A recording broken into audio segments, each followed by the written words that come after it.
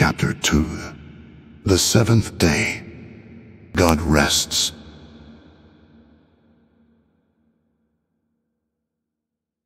Thus the heavens and the earth were finished, and all the host of them.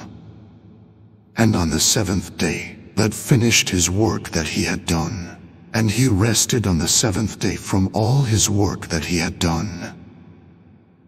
So God blessed the seventh day and made it holy, because on it God rested from all his work that he had done in creation.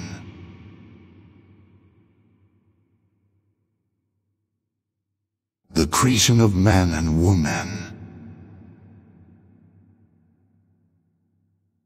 These are the generations of the heavens and the earth when they were created, in the day that the Lord God made the earth and the heavens.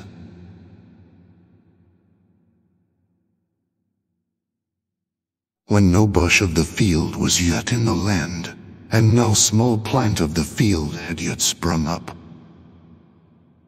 For the Lord God had not caused it to rain on the land, and there was no man to work the ground. And a mist was going up from the land, and was watering the whole face of the ground. Then the Lord God formed the man of dust from the ground, and breathed into his nostrils the breath of life, and the man became a living creature. And the Lord God planted a garden in Eden, in the east, and there he put the man whom he had formed.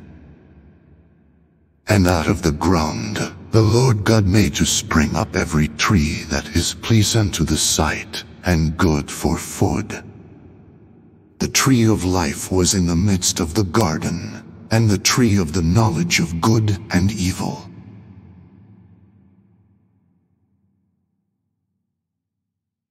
A river flowed out of Eden to water the garden, and there it divided and became 4 rivers.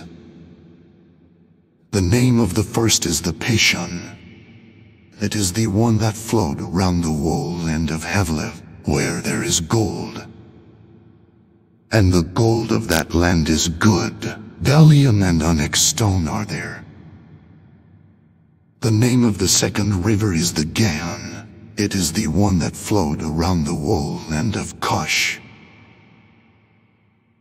And the name of the third river is the Tigris, which flows east of Assyria. And the fourth river is the Euphrates.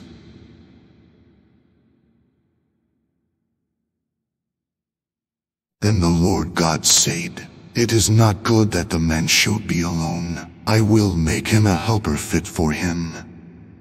Now out of the ground the Lord God had formed every beast of the field, and every bird of the heavens, and brought them to the man to see what he would call. And whatever the man called every living creature, that was its name.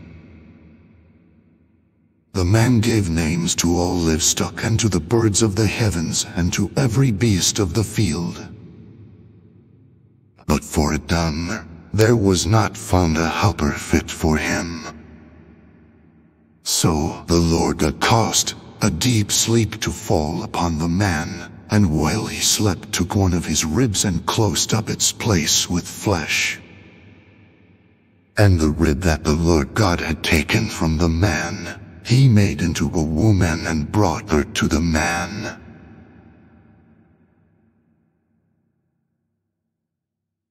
Then the man said, "This at last is bone of my bones, and flesh of my flesh.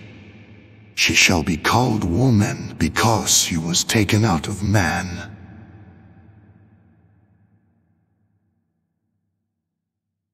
Therefore, a man shall leave his father and his mother and hold fast to his wife, and they shall become one flesh.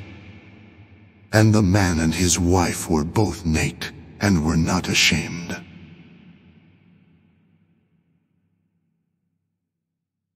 This was long before I, your heavenly Father, gave Adam and Eve some clothing. I treated the first male and the first female. This is how humans were born.